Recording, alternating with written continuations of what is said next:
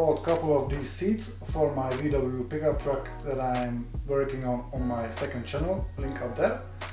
And until I can fit these into the truck, I wanted to make a base for them so that I can use them inside of the house instead of getting them dusty.